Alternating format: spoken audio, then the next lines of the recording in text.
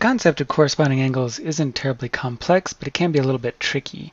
The idea behind corresponding angles is that if you have two lines that are parallel, so we'll call this line A and line B, line A, line B, make sure we actually make them lines, there we go, and they're cut by a transversal. We'll say line C here. Sorry, that one's not straight, but I'm kind of eyeballing it. If those two are cut by the transversal line C, then any two angles that are in the same location on both pairs are going to be equal.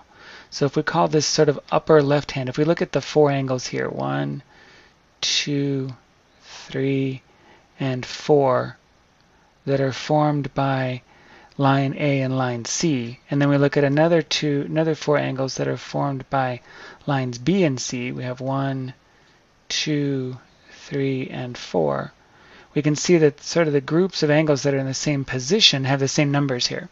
And that's deliberate because those angles that have the same numbers are equal.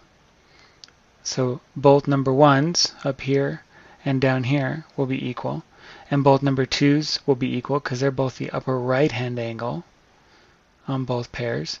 The lower right-hand angle, 3, both of those will be equal, and 4, lower left-hand angle, will be equal.